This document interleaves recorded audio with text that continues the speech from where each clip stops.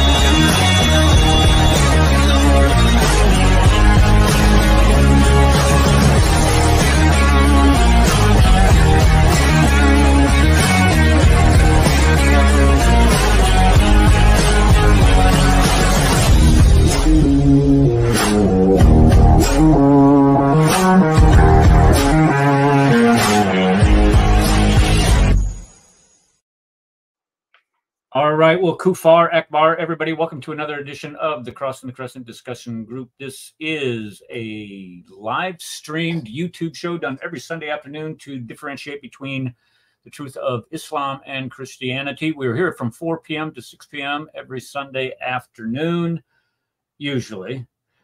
Sometimes longer, sometimes shorter.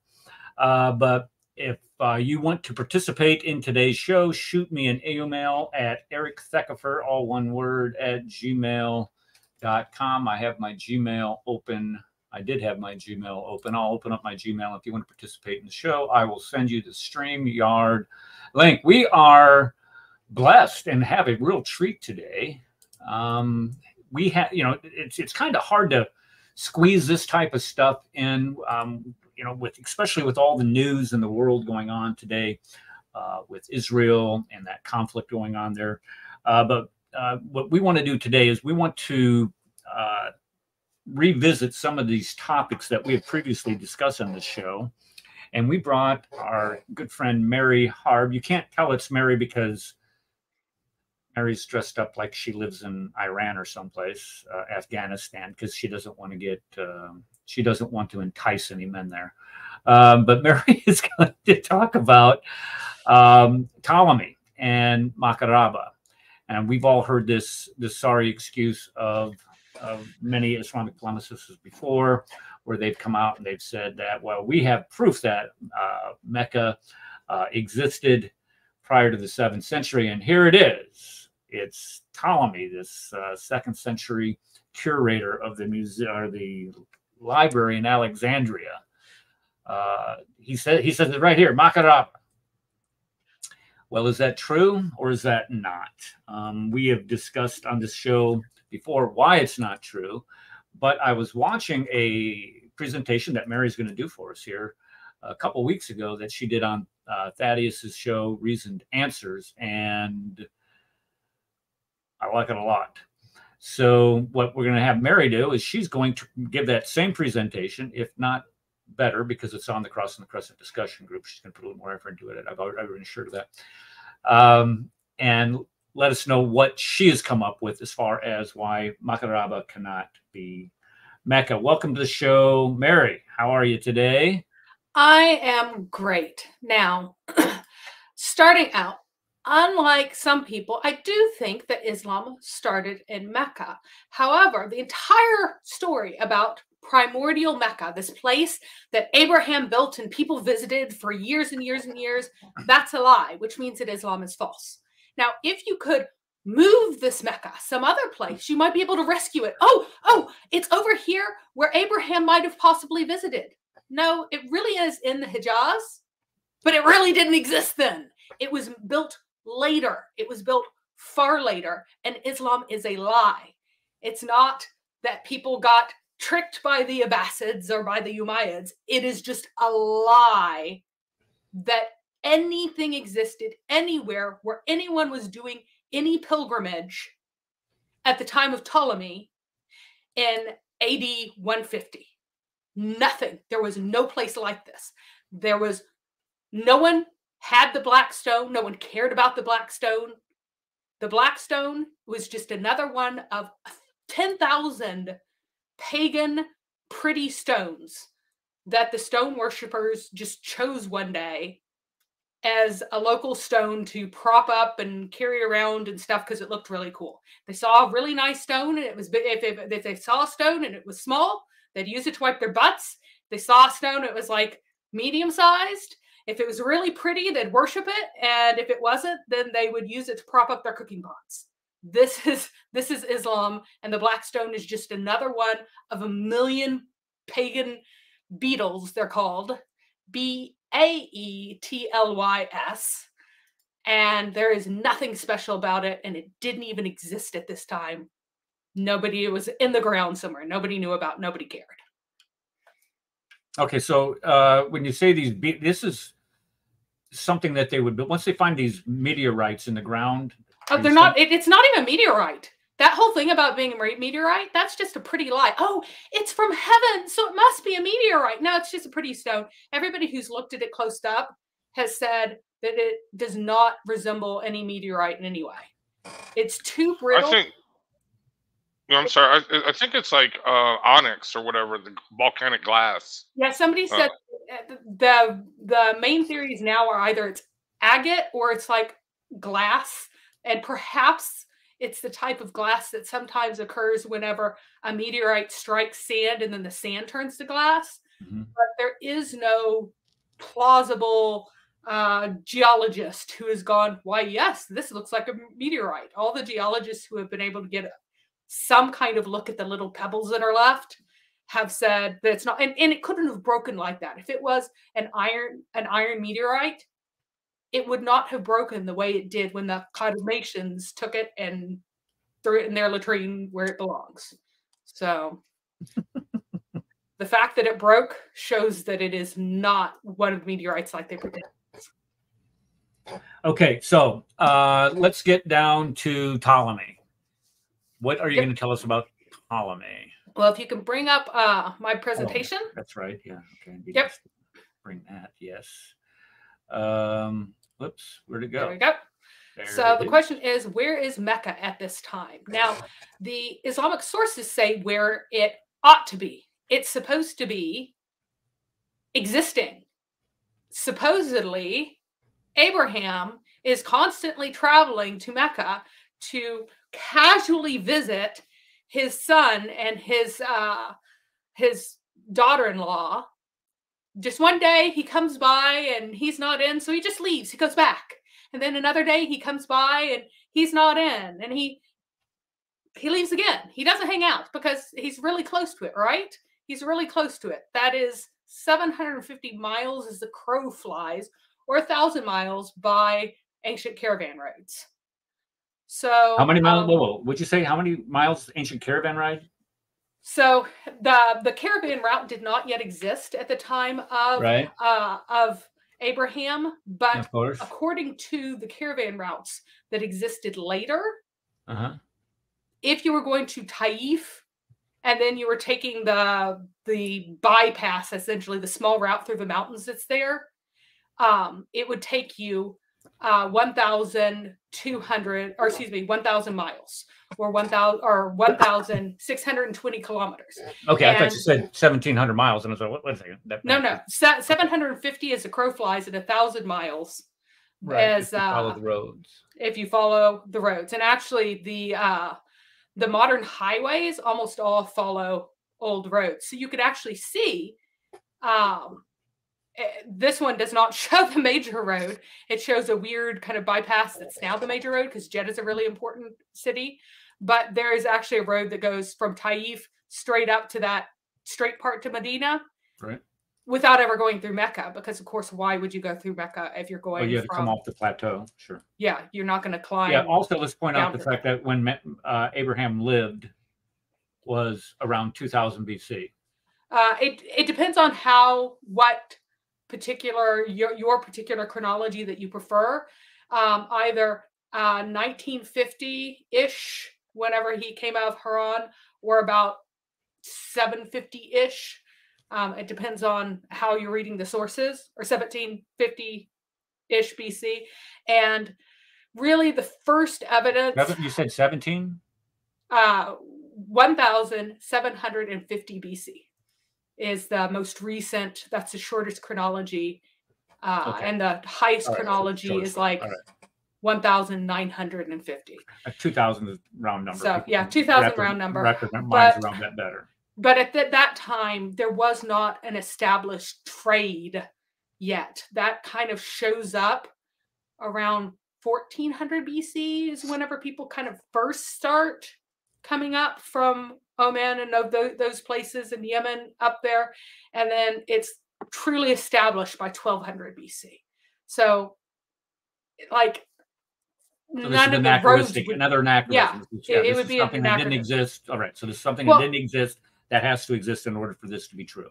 Yeah, and it's also just impossible distances. If you're going to visit your son and you're traveling 1,000 miles to do it, and he happens not to be in, you don't turn around and go home because his wife is the only one who's in that day. Like, you stick around. What about the Barak? I mean, isn't that a reliable mode of transport? Well, the Barak is only supposed to be, people say that making fun of the story, but the Barak, yeah, is only supposed to be for Muhammad. So, who knew? I mean, it's a ridiculous story. And so people want to like kind of make the story less ridiculous by saying, well, maybe Islam started somewhere else. No, it really did start here. And the story really is that stupid. And it really is that untrue. And you can't find in any of the pre-Islamic poetry that is at all in any of the category that any person of any kind of like scholarly aptitude whatsoever believes to be legitimate. And how do they get away? How do they get away with telling this lie then? If there's no, if you're an academic, how can you continue to support this or believe this if you can clearly show that Abraham had no ability to travel these great distances? No academic thinks this, though. They all agree that it's made up, unless you're a Muslim who just doesn't care about truth. Like the academics will just go, yeah, it's made up. And in fact, it doesn't exist in the pre-Islamic poetry that they think is genuine, that there is no reference to Abraham whatsoever in that poetry in conjunction with Mecca. There's no Ishmael in conjunction with Mecca. That originates with Muhammad. Muhammad makes this up to say, no, we're legitimate. I'm totally a real prophet. And in fact, my place is the most important place in the world, and this is why. And he makes something up. So it's all fiction. So there are other traditions concerning the building of the house. The Kaaba is supposed to be scum on the primordial waters before anything else is created. And then the place of Mecca is the first place to emerge from the waters before the other earths. And Allah... they got the scum part right. They got the scum part right. And Allah builds it like in Jannah. And then later... apparently he takes that one away and it just goes back up and it stays and it goes back up to Jannah. And then Adam has to rebuild it. And then there's the flood with Noah. And then Noah's Ark circles around the place. It does tawaf at the Kaaba that isn't there anymore. Whoa, where's this at? Lifted away. All of this is in, if you go to Al-Tabari. Oh, it's Tabari. Okay. Yeah, he talks about all these things. Sure. Okay. And Al-Tabari isn't as embarrassed by the stupid things that Muhammad said. And so he'll include a lot more of the stuff that got washed out of a lot of the collections because it is so embarrassing. So you won't find a lot of the most embarrassing and stupid things in like Bukhari or Sahih Muslim. You won't find it there because it's been scrubbed out. But now after the time of Noah, it's gone for a while. And then Abraham comes and builds it. And here's where it gets really interesting. It says that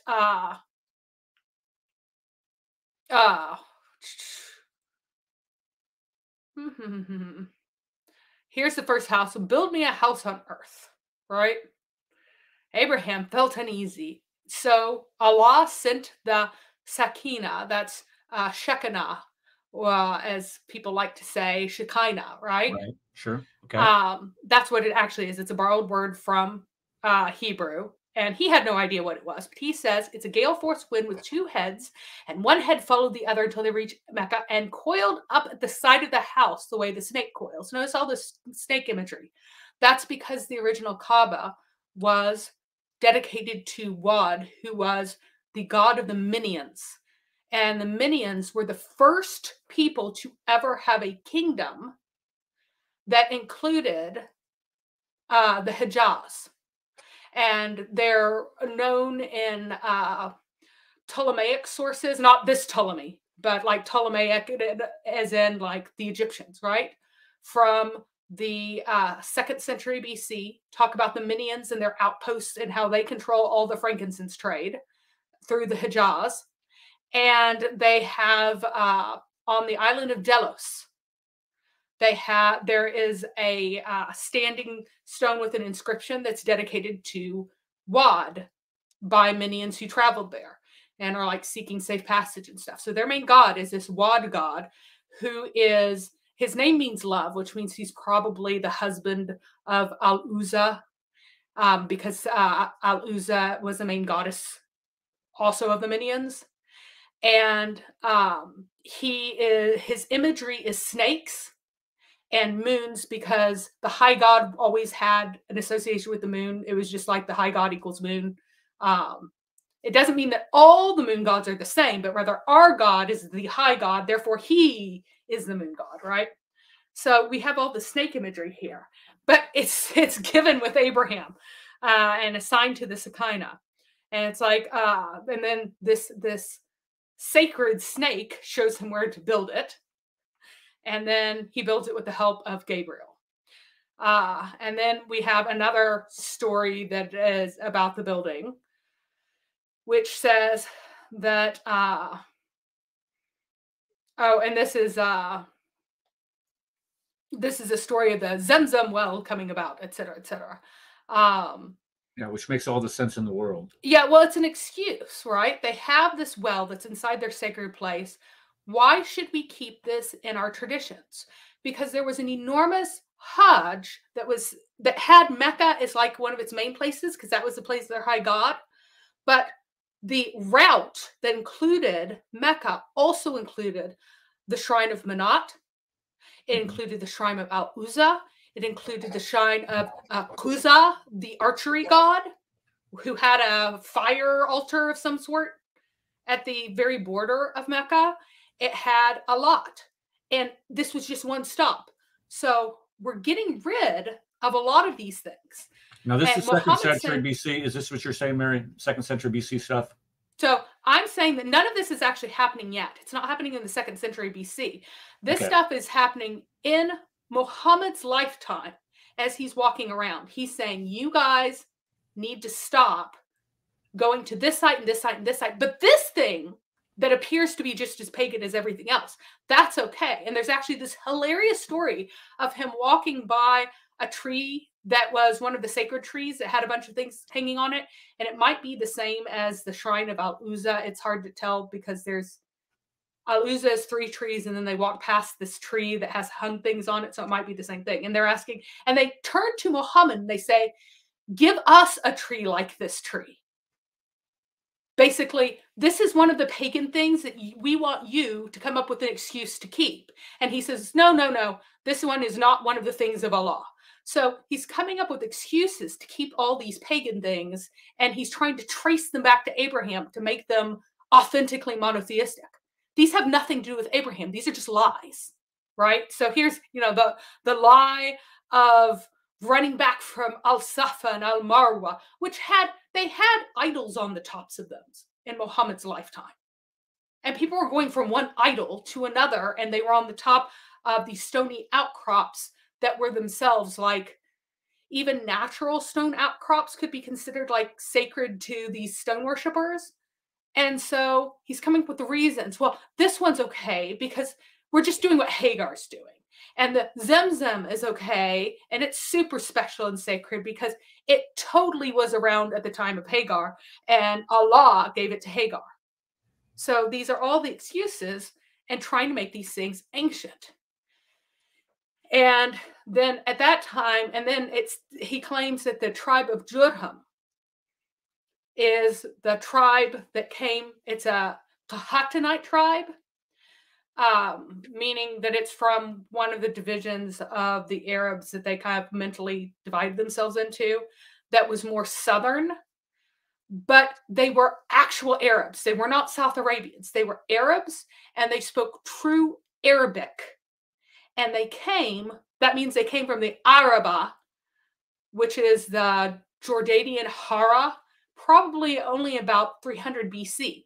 So now in his story, he's having people from about 300 who only exist in the Hijaz around 300 BC and later. And not even their tribe necessarily has an identity at this point, but like people who speak the language they speak, the exact dialect that they're speaking, that will then branch off to the different forms of Arabic, that they only arrive in the window of about 300 BC. And he is placing, because they're the oldest tribe that the community memory holds in their heads, he's projecting them all the way back into 1700 or 1900 BC and saying that, oh, they went there back then, because, and it's completely anachronistic by like 1500 years or more. But he's taken 2300 years of history and condensing it into right, making it applicable only to his. This is why it's anachronistic, is because he's what they call a time compression, is what yes. Yeah. Everything is hugely time compressed. To people who are illiterate, they have like this horizon beyond which, if you go past the horizon of memory, everything gets mushed together into this kind of time where everything exists simultaneously in this vague sort of way. And this is what you're getting here, is you're getting people whose ancestors didn't even come to this area until about 300 BC, and suddenly they're already here, right? And so they also, they're so recent that they think that that the native Yemenis are Arabic speakers, and they don't really know what to do with the South Arabian minority, that very small minority by the time of the 7th century, right? But they don't know what to do with this minority in their minds. They think that it's properly like Arabic speaking, but Arabic only replaced the old South Arabian languages as the majority language in the window of like the 1st century AD. And then it slowly died out after that time and became less and less common. So all of this is just huge amounts of things that are just incredibly anachronistic and confused because they don't have any real historical knowledge. And, you know, well, tons of these details are probably totally made up by the Sahaba. The core that Muhammad told is probably being faithfully relayed here, and it's all a lie. So the original gods, according to the Islamic tradition, the primordial gods in the primordial god list are mostly Yemeni. And so they do kind of remember that there used to be these gods in this area that then got replaced by these other gods who are mostly from the area of the Jordanian Hara and from Nabatea and that region there, where the Arab homeland rather than the South Arabian homeland. Okay. So there have been some recent really stupid polemics claiming that there's Mecca in the Bible. And this is Psalm 84, which were written by musicians who are after the time of David. And they're saying, how lovely is your dwelling place, O Lord of hosts, O Yahweh of hosts. My soul longs, yes, faints for the courts of Yahweh. My heart and flesh sing for joy to the living God. Even the sparrow finds a home, and the swallow a nest for herself, where she may lay her young at your altars, O Yahweh of hosts, my King and my God. Blessed are those who dwell in your house, ever singing and praise. Now, where is this house? Oh, it says right here, blessed are those whose strength is in you, and whose hearts are the highways to Zion. Right, This is all about Jerusalem.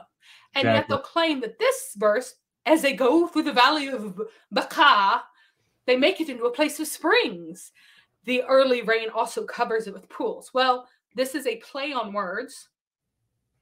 That's one thing, because I've had a discussion with the guy about this verse. A literal place. He's trying to say that this, of course, is Mecca. Well, where are they going? Here's the question: where are they going? They're going to Zion. They're going. Say that again. Yep. They're going to Zion, which is Jerusalem. Jerusalem, correct? Yeah. But what my question is that if this is Mecca, if this is supposed to be Mecca, where are these pools of water located? Yes. I mean, it gets 4 inches of rain a year. There's no pools of water in Mecca. And of course, you pointed out the fact that Zion always in the Bible means Jerusalem. So yes, it's another case of desperation. Yeah, these are musicians. These are musicians of Jerusalem writing about people coming to Jerusalem. And as they come to Jerusalem, as Jews come to Jerusalem, as Israelites come to Jerusalem, they come through the valley of Baca, right? So they're saying that they are going from somewhere near Jerusalem down to Mecca on their way to Jerusalem. And that's supposed to be plausible to us. Just because there happens and how long does it take to travel? How long does it take to travel? Would that take to travel by foot? Has anybody calculated that? Days. It takes nearly 60 days to go 2,000 miles.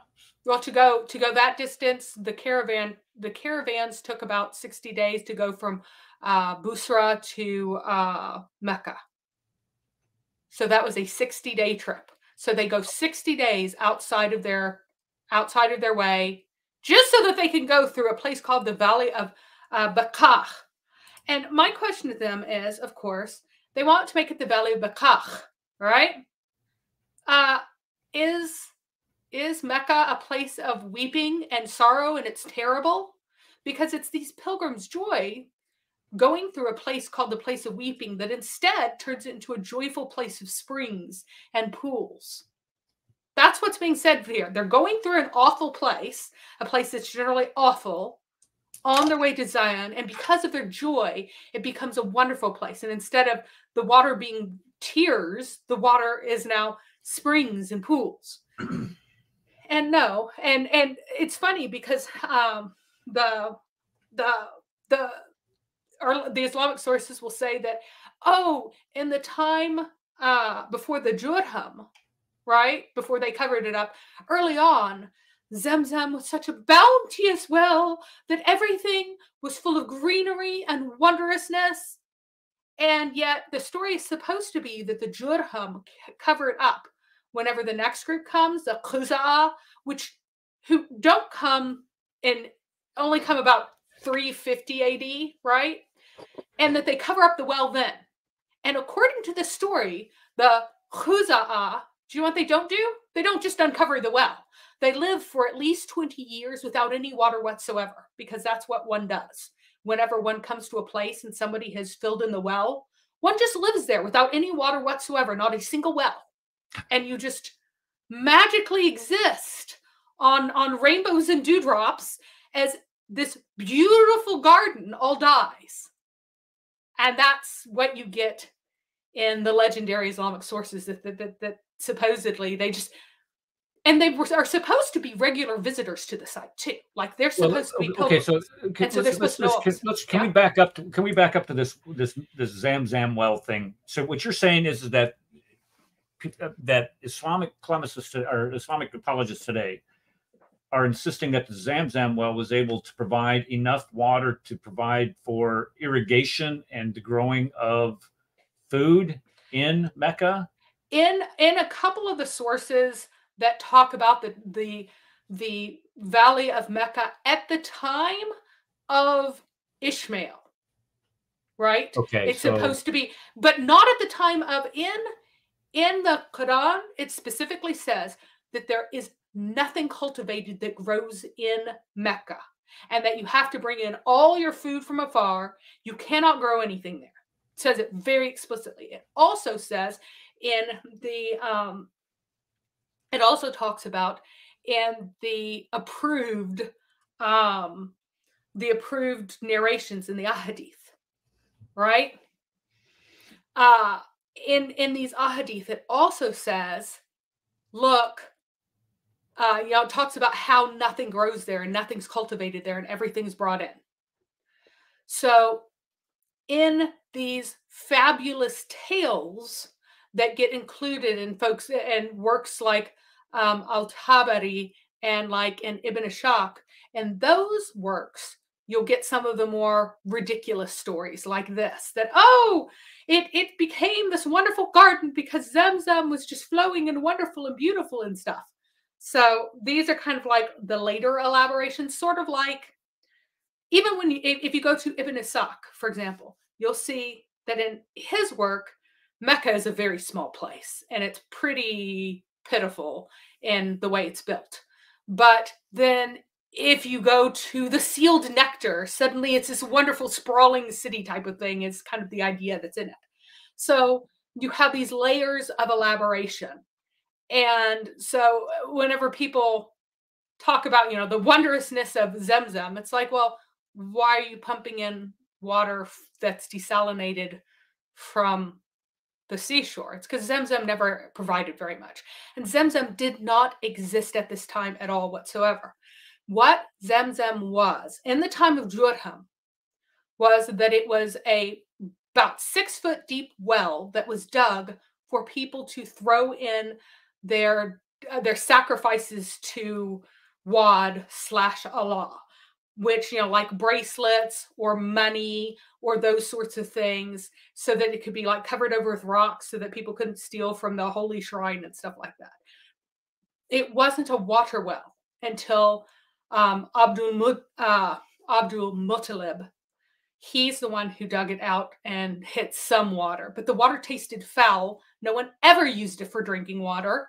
And during his time, it was steeped in dried raisins and figs were steeped in it to make it palatable so that people would want to drink it.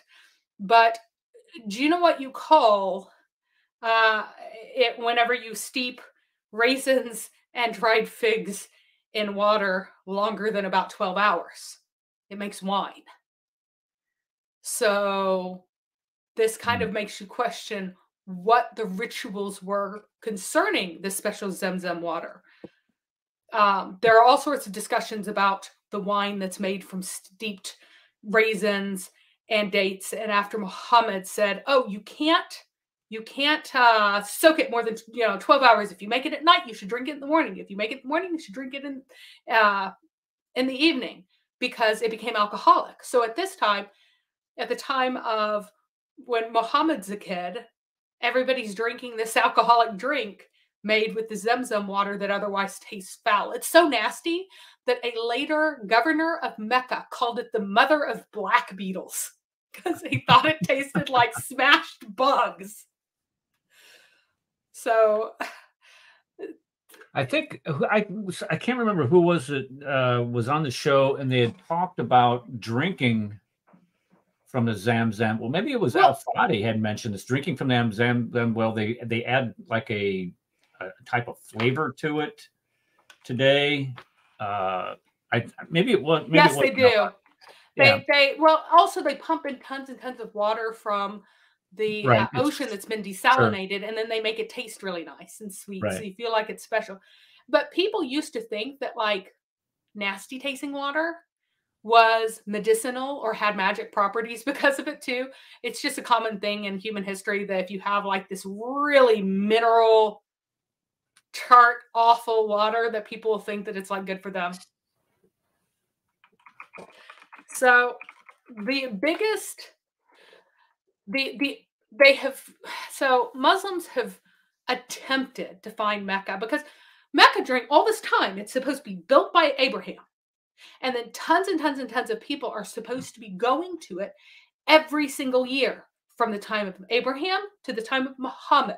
Mm-hmm. That is the narrative. So it needs to exist. Even if there's nobody living there as permanent residents, it should be pretty darn famous if all these tribes are visiting this place every single year.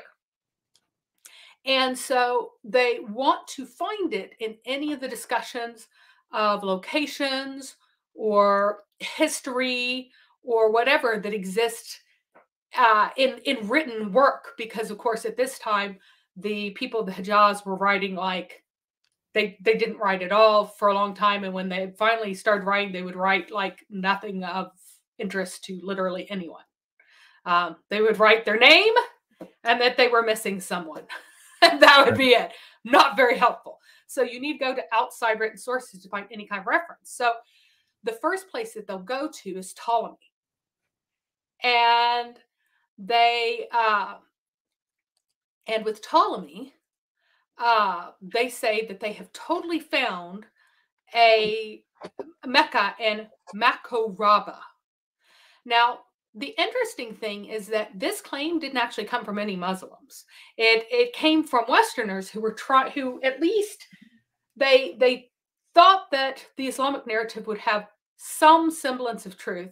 And if some place has been said to be the most sacred place for all their people for hundreds and thousands of years, that they expected to actually find at least hundreds of years before. And so this was first, I think it was in the 16th century. Right around there where they introduced it, right? Yeah, they first put forward it as a theory. Now, a ton of other places have been suggested too, because Europeans just didn't even know where Mecca really was in the Renaissance. So they would just suggest places like vaguely in Arabia. But this is the one that kind of stuck because it seemed more plausible than any of the rest of them. So the original explanation for why it's called Macoraba was that Raba means the great in the northern Semitic languages, and that the great sailors of Phoenicia were in fact in cooperation with Solomon, and were down at the southernmost port on the Red Sea of Solomon and helped build some ships. So from that one piece of information, this person supposed that because Phoenicians have colonies elsewhere, perhaps these Phoenicians made colonies along the Red Sea as well, and so their language came to be there, and that's why it's called Mecca the Great, Macoraba. But no, all that's made up. Phoenicians never had colonies there, though they helped Solomon build boats. They never had any colonies down there and never settled there, and their language did not become embraced there. And Rabba does not mean the great in Arabic. It's a different root that means that. So that etymology does not work at all. Have you read? I'm sorry for interrupting, but that's kind of a point to follow as far as the ethnological origins of this word. Have you read what what's her Patricia Corona has? I've read some of her stuff. She made some good points, but she doesn't. She was working on what they knew in the 1970s about the religious landscape of the world. So she had no idea what the religious landscape was actually like in the Hijaz and those areas at that time, because the work just hadn't been put in yet. So little, because the Muslim world is so backward. So little study had been done of any of the historical sites in that area at that time. So... But what I'm talking about specifically the origins of when we look at the origins of the name Mecca and the origins of the name Makaraba, she says there's nothing there that would when we start looking at the language itself, there's nothing that ties the two together. Period. There isn't, in terms of anything that's easily explicable. Like there is no etymological movement link from one to the other. So the first one was a non-starter. That's Maka Raba. It's just not possible. Right. But okay. So I'm getting ahead of you. Sorry, I'll keep my mouth shut. Yeah. Here is the best argument that can be made for it with a plausible root or connection, right? So it would have first been under Yemeni control. Although people who lived there for as far back as we know, they spoke ancient North Arabian languages, the power that first controlled this in a state-like manner was in fact the Minians, and they spoke a South Arabian language. And the knowledge that Wad was extremely well known there from all the different sources, and all the snake and moon elements and all of that being dominant there are suggestive of there might be this Yemeni connection. The Islamic sources do believe that Mecca's first owners were connected to Yemen, although they don't know that the Jurham were not, in fact, Yemeni natively. But what they suppose is that you go to this root MKRB, which in the Yemeni language is a legitimate word. We think that it is vocalized makrab and means temple. It would be the passage of the root CRB, which means carrying out an obligation. So it would be a place of carrying out an obligation, which was just a neutral name for a temple. So is Makkah from Makrab? Well, Rab as like a word at all didn't exist in Arabic yet. Maybe people who didn't speak South Yemeni began to call it Mecca. Maybe, right? In addition to the early etymology that wanted to make it Makkah Rabba the Great, or Makkah of Al-Rab, Makkah of the Lord, though the Lord also didn't exist in Arabic at this early stage in 150 AD. It would be borrowed later from Hebrew or Aramaic, so it's just not linguistically possible. So this is really only the linguistic possibility, and maybe so, but does that mean that that's what it is on this map? No. We also have to show whether or not it's plausible that it's on the map, even if it were called this. So now hold on, before you touch that, mm-hmm. Can you go back a slide where you had the map up there? Okay, where it says this is Ptolemy's map. Mm-hmm. My understanding is that we don't have. Okay, so people are map. We have locations because he was the first one to kind of use the meridian mapping technique.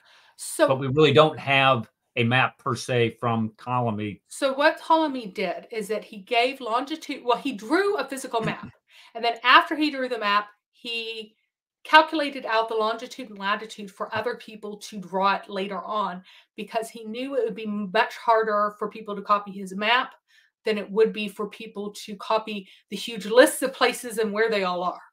So what this is a more recent map drawn from his latitude and longitude. And you notice I have here Egra misspelled, or it should have been Egra, not Erga, but Egra.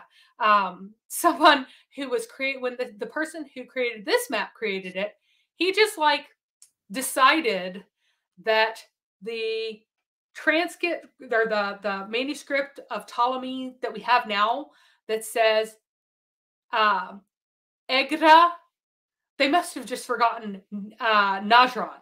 And so he decided to shove it in there, and the thing that had the closest spelling to it. But that's just something this map maker did. I chose this particular map just because it is the easiest to read and the clearest. But they all end up looking pretty much the same because they have the same latitude and longitude markers. So if people are going, let's look at this map. Oh, it's not there. Let's look at this map. Oh, it's not there. They're all being drawn from the same set of descriptions. So unless you get a map maker going wild here and changing things around because he thinks that there's an error in what he has, they'll look pretty much the same. Question. So this map that you're showing, is this from before Muhammad or after? Long before Muhammad. This is before Muhammad? This is 150 AD. It's Ptolemy's map. It's the first time where there might be a Mecca. But I'm going to show you that the Mecca on this map is not Mecca. Like the Makaraba is not Mecca. It isn't. Hey, Makaraba. Yep. Sounds like a song. Hey, here are a bunch of places that are probably familiar to you. For example, Petra is a familiar place. Faran is in the Bible, or Paran in the Bible, right? These are the Thamud people in the Quran. This is Duma over here. Dumat al-Jandal in Arabic tradition. There is Tema here. This is Egra, which is Al-Hijr in the Quran. And Lathripa is Yathrib. So there are a bunch of places we can recognize. And there are these tons of other places that no one really has any idea where it is. Some of these other ones can be identified, but a huge number of these, nobody has any idea what he is putting on that map. Nobody's figured it out. So, but it does show it south, but it shows it to the east and not to the west. But we'll see what's kind of going on here and why this kind of ended up happening. So against the possibility that Makro Raba means Makkah is the basic etymology. There are serious issues with even the way it's written in Greek. So there are some consistent changes that are made. They're kind of unique to Ptolemy's map, like switching things around in certain ways, but this is not one of them. The kaf, what you would expect to be chai, you would not expect it to be kappa. Kappa, you would expect to be the Arabic, I'll just say Q here. So this written, even though we do write the kappa as a K whenever we write it from Greek to English, the Greek to Arabic parallels are different. So you would expect the consonants of Makoraba to be MQRB. Now, initially you go like, oh, QRB, that is a great I keep writing triliteral root, because it can mean sacrifice. So MQRB would be a place of sacrifice. Oh, awesome. No, it only means sacrifice through a word that's borrowed from Hebrew in Muhammad's time.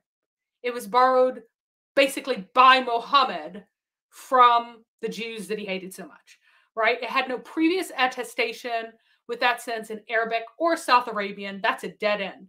QRB only means draw near. It's not used with that religious sense in Arabic at that time. So some other people try even more outlandish etymologies. None of that works. So we're already in trouble because what we thought was MKRB, which gives us our MK for Mecca, instead is MQ. Another thing that's against it is just the location altogether. Now, it's obviously not in the right place because it's clearly on a plain here. It's not in the mountains or below the mountains, like it's up on the plateau. That's not where it belongs. It's also east of Yathrib, not west. That can be forgiven because he's not that precise, but it being on the plain is kind of pretty seriously messed up. The Betias River is the only river shown in all the Hijaz in this map. Where is there a river anywhere in that part of the Hijaz? Rather, the wadis down in Yemen are way larger. So if you're like, hey, the entire coastline only has one river, no one would say that that would represent something that is in that kind of Hijazi area. they would go, no, that has to be in Yemen, because that's the only place there are wadis of any considerable size that flow much of the year. That gets a lot more rain than the Hejaz does. So then that leads to another point. Yemen and Oman are both extremely stretched and made far too large. The empty quarter and the empty parts of the Hadramaut are basically erased by Ptolemy's map. He just shrinks all the empty spaces down. He doesn't think they're big empty spaces. So it seems most likely that this Makoraba is actually in Yemen. So even if Makoraba refers to a temple village like a Makrab, it's probably somewhere Mary, in Yemen. I hate to interrupt you, but how much further south is Yemen than where Makarabad is located on this map? I mean, we're talking 600 miles, 500 miles. So it is a massive distance, but Ptolemy erases he erases all of these empty places. Everything that's empty gets shrunk down.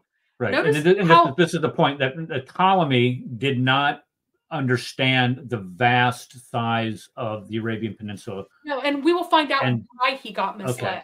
So he's reading from Strabo and is believing him. And I'll explain what Strabo wrote that made him think that no, there aren't these empty spaces. There are these towns all right next to each other, because the whole thing looks like this. Town after town after town after town. And sometimes he lists the same town in multiple locations because he's just putting them all in because it just seems too empty to him otherwise. No, it's really that empty. He just doesn't grasp it. This Makoraba is also not called a metropolis. So he lists specifically which towns are larger and he calls them metropolises. And he does not call this Makoraba a metropolis. And even Yathrib is not called a metropolis, but Yathrib was called Medina by the Muslims. It only had like 3,000 people there, but to the first Muslims who got there, it was a big city. So they were coming from somewhere much smaller than that. So, but even Yathrib is not called a metropolis in this, and not viewed that way by Ptolemy. So, now,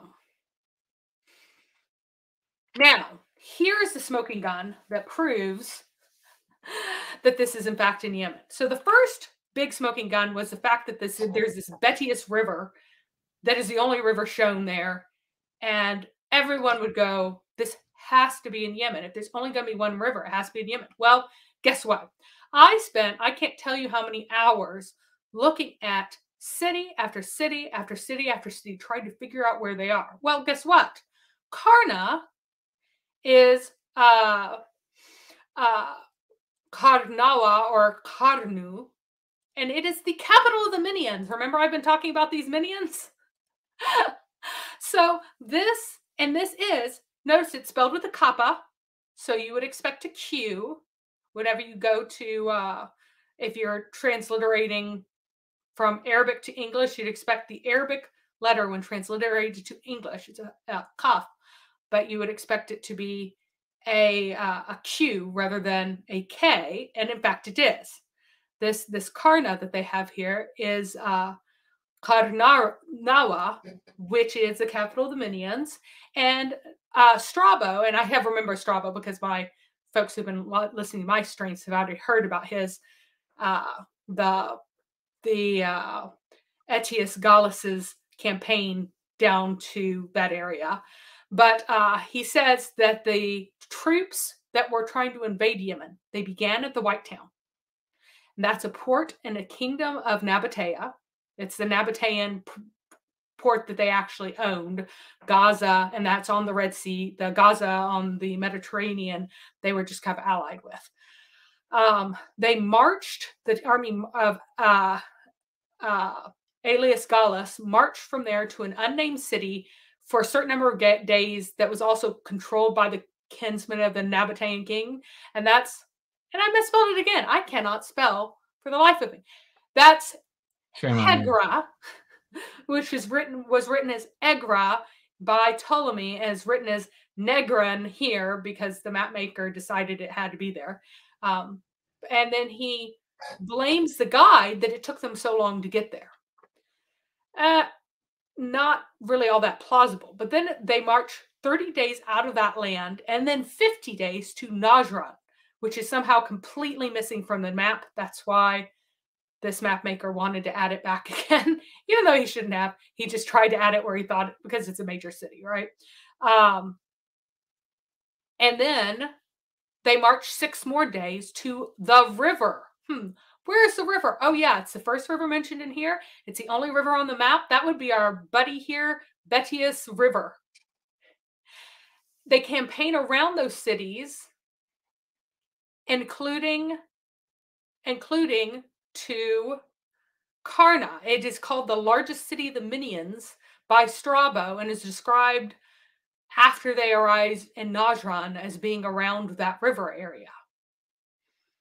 And all of these places that they were marching were, some of them aren't easily decipherable, but they all seem to be probably within a 9-day march of Najran.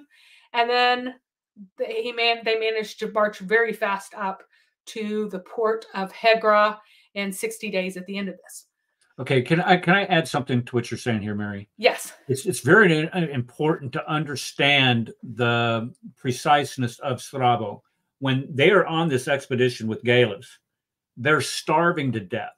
So what they would be doing is they would be going through every known village, hamlet, tent, whatever that they could find to find food to feed their army. And Strabo would be recording that along the way. And if you notice the route that they took, that Strabo took, it goes right through that region where Mecca is located today. And Strabo, along with, Agatharchides and all kinds of other cartographers prior to him and explorers prior to him, lists that area as being uninhabitable.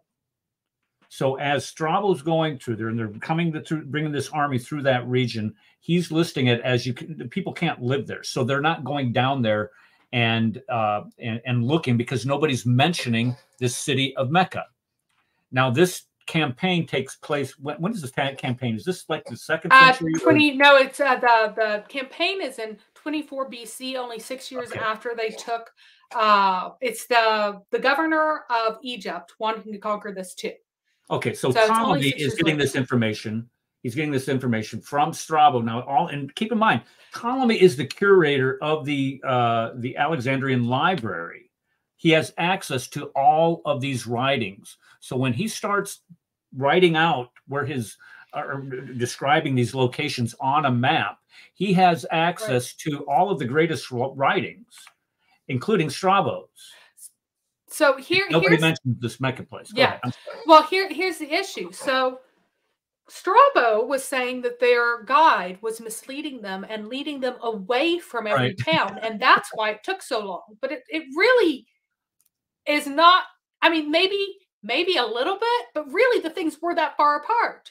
But since Strabo was saying, no, this is the fault of this guide, Ptolemy's like, oh, these places are all really close to one another. And so he takes out all those empty spaces and all those empty marching days where they didn't find anything, because he just believes that they're being kind of led just out of sight of all these towns. So that's why this map looks the way it does, because of the way Strabo was writing. Because he was patronized by Aelius Gallus. And if he said Aelius Gallus was not prepared and he marched his army deliberately through an entirely empty area, and then it would make his patron look really bad. But his patron said, no, he misled us and we had no idea where things were and we had no ability to find it. And it's his fault that so many people died and that we couldn't find enough water and that we couldn't supply for ourselves, right? So this is what's happening here. Now, since Karna was described very clearly by him as the capital of the largest city of the Minions, Strabo says this explicitly, and that is absolutely true. What we found in archaeology, that Karnawa, Karnawa is in fact the Minion capital, then this Makoraba is to the south of the Minion capital. Minion capital, they are a kingdom of Yemen. So Makoraba is to the south of the largest city of a Yemeni kingdom. It must be in Yemen. It cannot be anywhere else.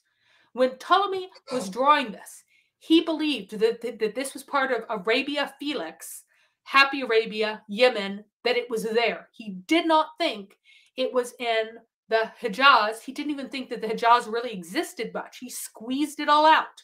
You go from Yathrib straight to Karna, like 2 days journey there in his map, because he believed Strabo's story that they were just being tricked and misled.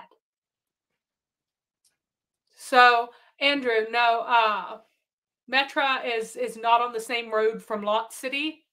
They are not saying, the Quran says that whenever you're going up to Syria, you pass by a pillar of salt, right? He's not saying that whenever you're going like right out of the door or whatever. He's not saying that at all. We don't even know whether or not it's true. He just believes that it is. So there are lots of misinformation about what the Quran is actually saying, and we have to read it for what it really says. So here is something that shows you where that capital city is. It's right there. Ma'in there is the Minions. That's another word for it. It's the northernmost of these kingdoms. All of this is in German. Sorry, guys. But a lot of the stuff is in just transliterated into our Latin letters, so it's fine. But you see Ma'in there being the northernmost next to Saba. Himyar is already growing in this particular era, next to Kataban, etc. So Karna, this Makoraba, is south of the Karna. So Makoraba is absolutely on this map, located in Yemen and nowhere else. And it's deliberately located in Yemen by Ptolemy, and he knows that that's where he's putting it because Strabo describes it as being the largest city of the Minions, and the Minions are in Yemen according to Strabo. So there's no question that that city is in Yemen. There's also something very interesting because there is a town called Al-Makrab that is in Yemen to this day. And it's not that far from Najran.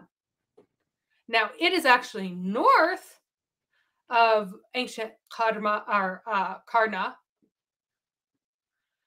but it isn't very far north of it. So if he's just trying his best, and his geography is awfully messed up for most of this area, just because he has so little information, that it's not at all. There is I don't know how old it is. I don't know when it was founded. I can find no information, but there is Al-Makrab in Yemen. So it could just be a place where there happened to be a temple at the time that he, for some reason, knows about. Somebody told him about. So that's your conclusion then? So, is that Makarab is located in Yemen? Let's see. We're almost done. Okay. So more against Makoraba being Mecca is that that there are issues about the other cities and tribes that it does and doesn't have. It doesn't have Thamud, or it does have Thamud, rather. I showed you there. It does have Thamud. It doesn't have Jeddah, and it doesn't have Taif. Okay.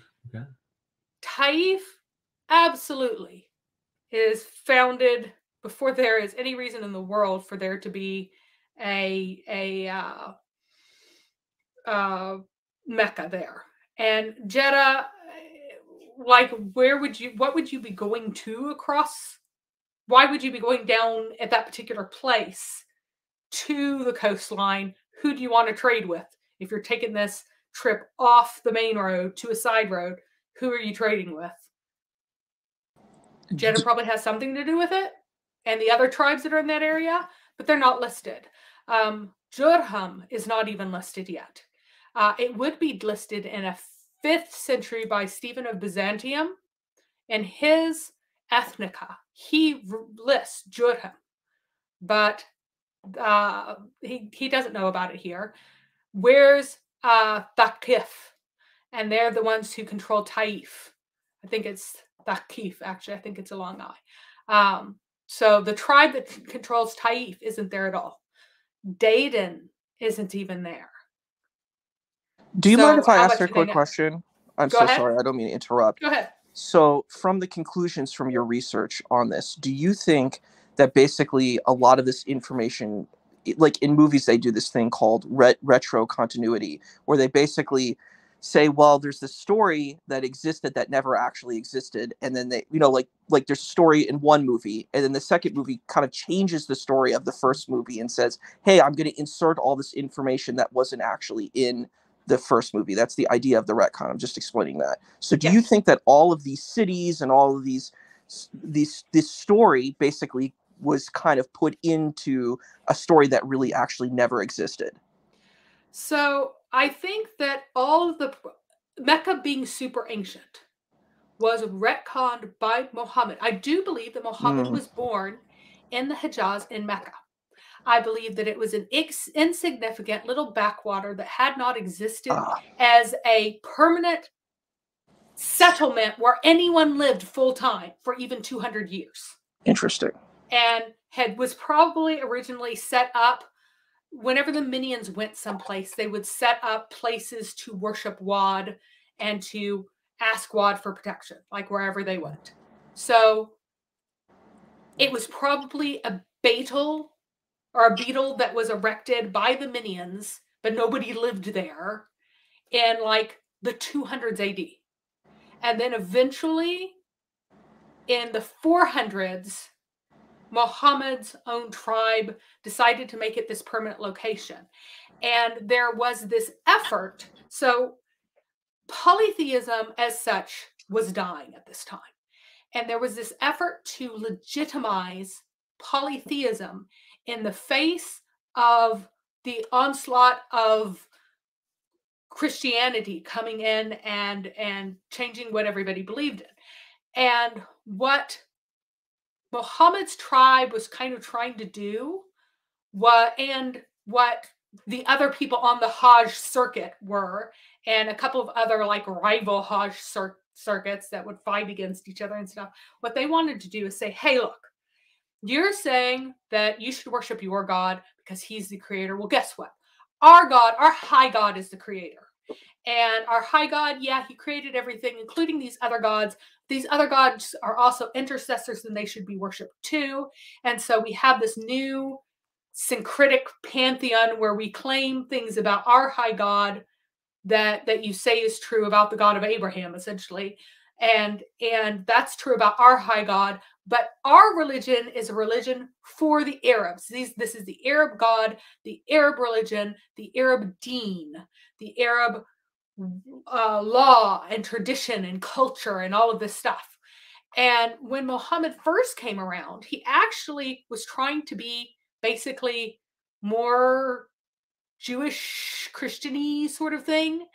And he initially only called his God Al-Rab and Rahman, and only later started using the term Allah, and only later started adding in more of these pagan elements whenever his people rejected him really, really hard at first.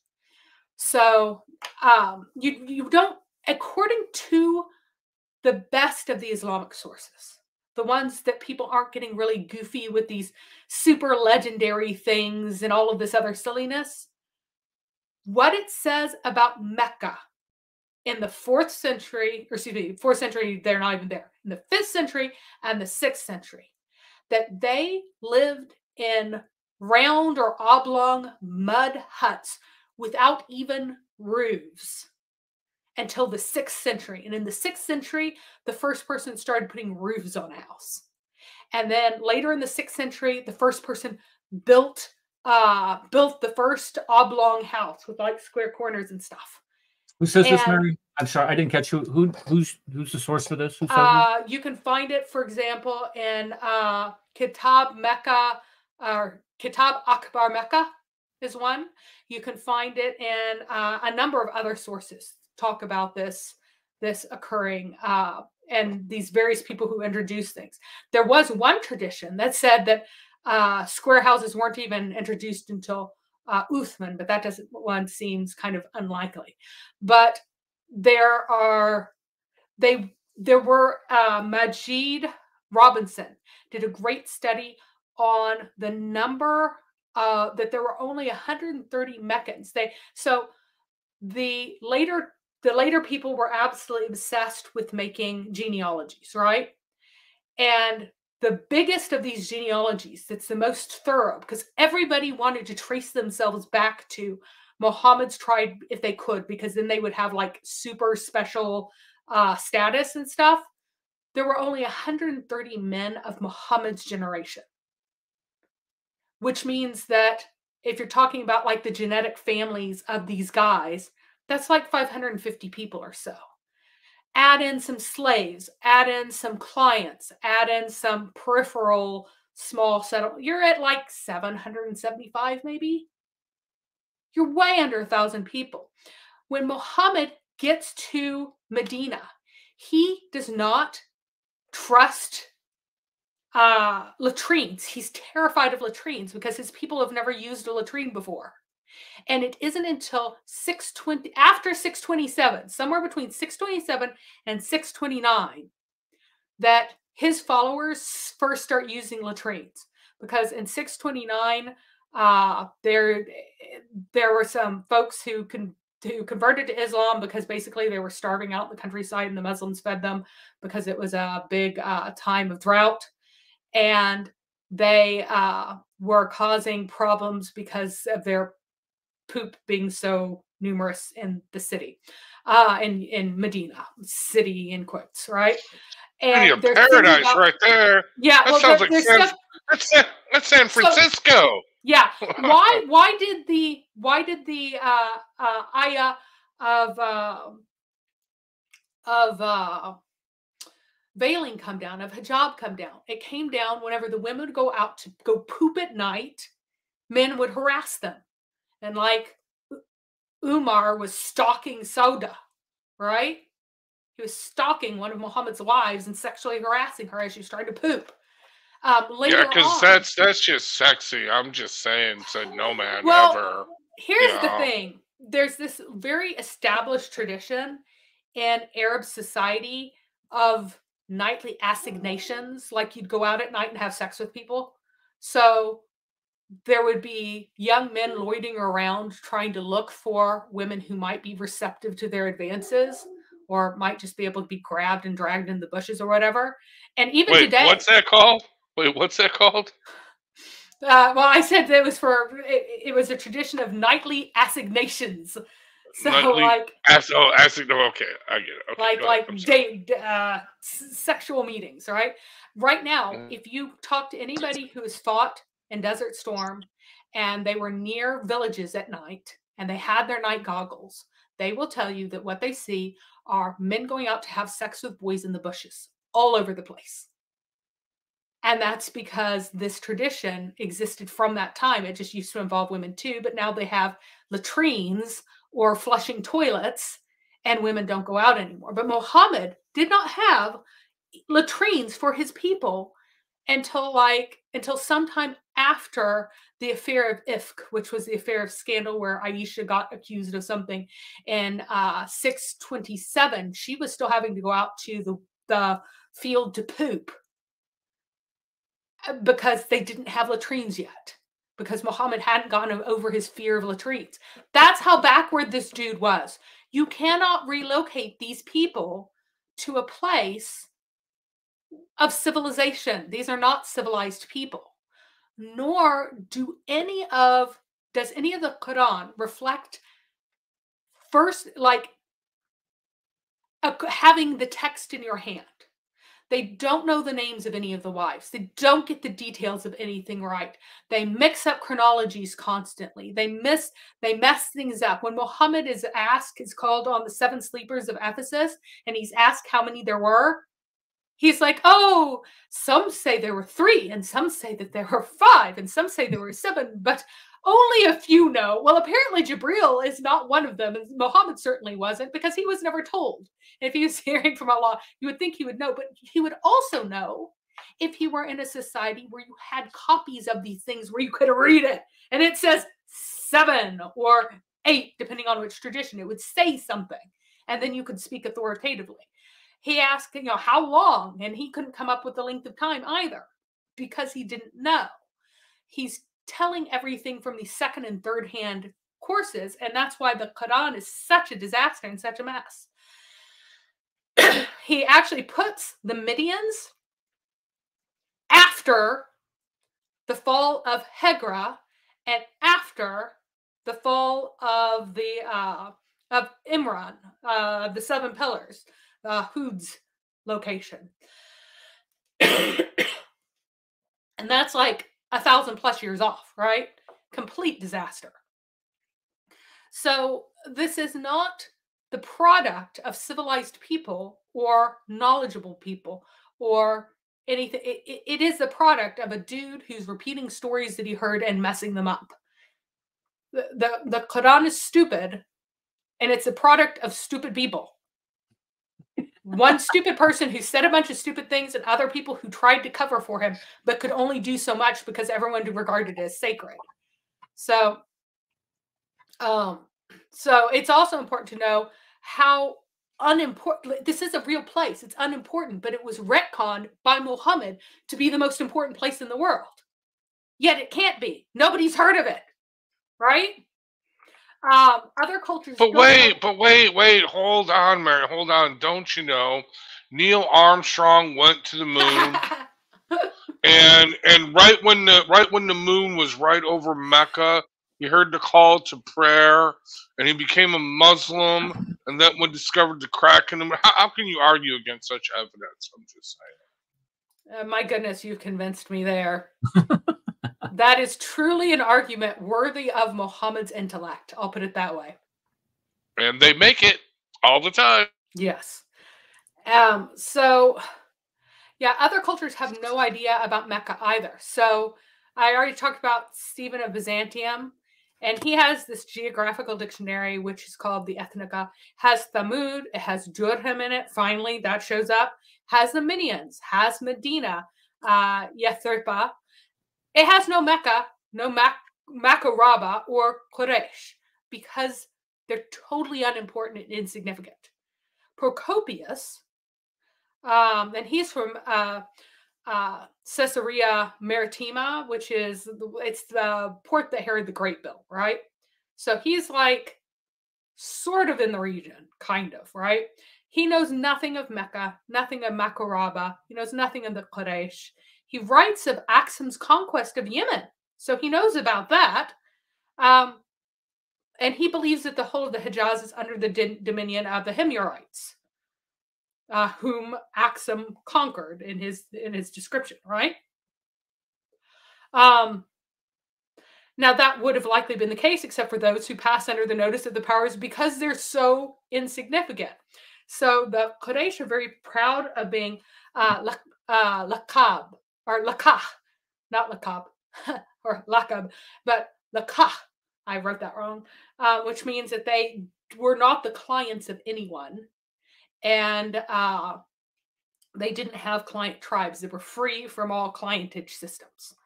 And the only reason that they could possibly be free is if the major powers didn't care that much about them, because the Axum, when it had conquered Yemen, it did successfully cause all of the tribes that had been warring and various things and uprising and stuff to fall back in line and become under them again. That's why the Meccans thought that Abraha is coming with his elephant against Mecca. He didn't know about Mecca, or if he did, he didn't care. He was going against Banu Amr, who are the people he actually cared about because they mattered. Mecca that he walked right by, he did not care about. And that campaign was completely successful. He was utterly successful in that campaign with what he set out to do. And what he did not set out to do is come to Mecca because he didn't care about it. So Mecca was established. If you take the ages of the people from Qusay onwards, literally, and they might be a bit they are a bit wonky, but the earliest date that you can get for the establishment of Mecca as a place where people lived year-round is 430 AD, no earlier than that. And sometime for a short while before that, some local tribes came and worshipped there. That's all you get. Now, there are three ways of approaching the Islamic sources. Is a fideist approach where you just affirm whatever just because your sources say it. Doesn't matter how contradictory it is. Doesn't matter how ahistorical it was. Yeah, Midian's supposed to come after things that happened like 1,600 years later, but that's fine. The Quran says it's fine. And then there is the trail mix approach, and that's where you believe that the Islamic sources are mythologized aggregate that occurred through natural processes of different interest groups, and you pick out the obvious additions and try to determine what remains is history. So essentially, imagine that you had a big old bag of trail mix that was made a long time ago, and that was left out. A bunch of mice and rats got into it, ate a lot of it, left their poop everywhere. If you dump out that mix and you pick through it, you can do a pretty good job of figuring out what was in it before the rats got to it, even though you're still not going to eat it, right? And this is my basic approach to it, because there are a lot of things in it that do have explanatory power, far more explanatory power than any of the alternatives that have been offered. However, there are a lot of things that are very obviously the rat droppings. And I'm not going to accept the rat droppings just because there are things that truly do have true explanatory power, right? And then the third approach is the fully mythological approach, where everything in Islam is made up ex post facto from whole cloth by a central authority. And I don't think that one is plausible, because if an authority had the power and resources to completely make up something totally new and get a bunch of people to believe that they have always believed it, then you would certainly have the ability to make up something that is less awkward and stupid, more coherent, more cohesive, that where the Quran would actually say something like, the Jews and the Christians have corrupted their scriptures and I have come to correct them, rather than I believe in what is between the hands of the Jews and Christians, and then they have to spend hundreds of years telling their believers, never, never, never read what the Jews and Christians say, even though your holy book says over and over again that its own proof of its miraculousness is that it is able to reproduce exactly what is in the hands of the Jews and the Christians. That's what the miracle of the Quran is supposed to be, is it's supposed to exactly match stuff that is in the scriptures that Jews and Christians have. And that's what the Quran says. That's what it says about itself. You wouldn't have your holy book saying stupid things about itself that you have to cover for years after. It would be intelligent. It would not be embarrassing. It would be relevant to your age and not to the context of this completely stupid prophet. So that is it for my presentation. Can I ask one quick question? I'm sorry. No, you can't. Oh, No questions ever. Yeah, No. Issa, go ahead. I'm sorry. I got a couple myself. Go ahead. I have one quick question. So I was thinking about when you had answered my first question. I appreciate you answering my question. You were talking about how the Arabs sort of developed a system where it kind of was taking like a god that already existed within the Arabian pantheon and then presenting it as kind of like the Lord God over the other gods. So I was thinking about, do you feel that this is sort of synonymous to like Egypt with Akhenaten, where Akhenaten kind of did the same sort of like monotheistic religion, where Aten became the sort of like patron god over all the other gods? It is very similar. So a lot of people get confused and think, oh, Akhenaten is some sort of like proto monotheist or something like that. But he really isn't. He has a high god and then the other gods who are below. it's really extremely similar to Zoroastrianism more than anything else. So in Zoroastrianism, there's an entire class of lesser gods below Ahura Mazda, who are literally, their names like literally mean those worthy of worship. So you do worship them, and you worship different ones for specific purposes. But the high god is Ahura Mazda, who is above all and who is the creator. And really, there was this heavy push towards syncretism before that did not exist. And on my presentation, I did 2 presentations on, I did a bunch of presentations on the pre-Islamic or religion in Arabia and rock worship and stuff like that. But the 2 most recent ones on Hubal, Allah is Hubal, and I talk about Wat and Hubal, and then like who is Allah? Allah is the moon god and all the lunar connections and everything else. And that also talks about the pagan Hajj and how so much of that was just adopted into the current Hajj. It's just it's the paganism hit with the monotheistic stick. And it talks about there are these different groups. There's the Hilla and the Hums, who are 2 different groups in the religion of the Mahramun.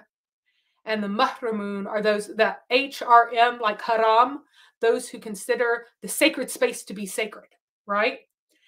So people who regard the Kaaba as being a sacred place are called the Muhramun, and they formed their own religious sect among the polytheists or among all the pagans, right? And the standard ones were the Hilla, who have more kind of a traditional paganism. And then after the year of the elephant, they introduced this new group of like these super special people called the Hums. And actually Hamas has the same root as Hums, by the way, it means zealot. And they adopted like additional practices and then applied restrictions on everyone else to like build up their religion as being more and more and more like Judaism or in Christianity in various ways. They introduced the rule that you can't kill your unwanted daughters anymore. The Hums did that before Muhammad. So they're like, oh, we needed Islam to keep from killing the baby girls. No, the Hums, the pagan Hums already did that. And the Quraysh also said, oh, we are the good, sincere, holy people now.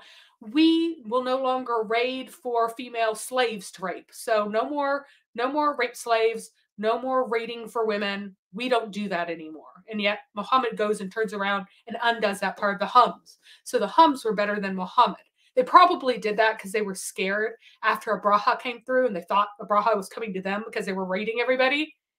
And whenever they realized that they escaped, they were probably like, oh, well, now we'll become like good people and they won't want to like come and kill us all for raiding and stealing from all the nearby caravans. So that seems to be a major part of the motivation to create this Hums group. But it's so that they want to look legitimate compared to Christians. So that's really what it was. It was we are legitimate next to this other group. We're more genuinely Arab. We are the nationalist Arab religion that truly worships the creator in the correct way and all of this stuff.